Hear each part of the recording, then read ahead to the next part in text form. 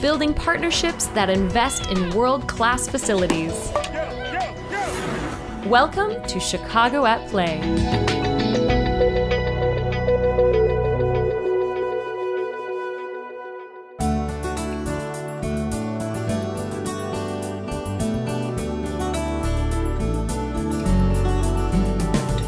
Personally, I've always had a great interest in history, and I started studying historic landscapes when I was in graduate school.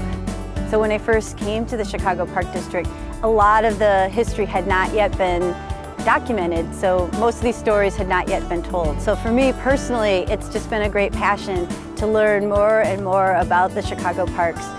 Chicago Park District historian Julia Bachrach is known for her passion for Chicago parks.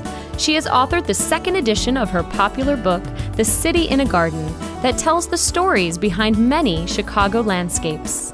So the first edition of the book came out in 2001, and that was very exciting, but nobody realized at the time how much more would happen in the last 10 years. So there have been a tremendous number of restoration projects, all kinds of new park improvements. One of the things that's so interesting is that we have a collection of incredible historic photographs, and you just realize what a marvelous collection of parks we have in Chicago. The City in a Garden is a detailed look at some of the rich history and interesting anecdotes in the parks. So our original parks were kind of formed a circle of green that kind of encircled Chicago. And one of those parks was very large, and it now is considered Jackson Park, Washington Park, and the Midway Plaisance. Its original landscape designer was Frederick Law Olmsted, who had laid out Central Park in New York. And so he thought it was important to have this beautiful meadow, and he wanted it to be very rural and pastoral, and so in fact every year they'd get a new flock of sheep that would graze freely, and it was just essentially to give that people that kind of feeling, but of course they also helped mow the lawn.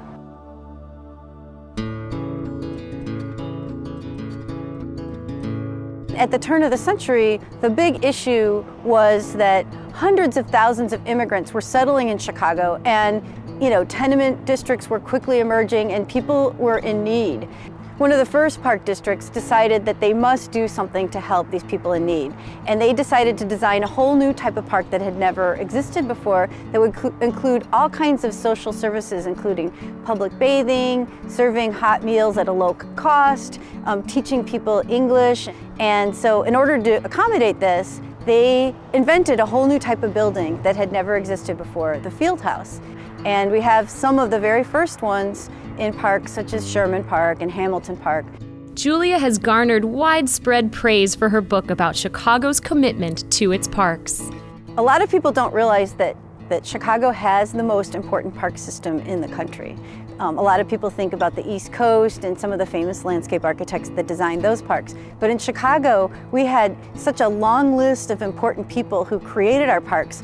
A whole series of architects and landscape architects and artists and reformers, social reformers like Jane Addams, that we have really the most interesting and kind of marvelous collection of historic parks in the country.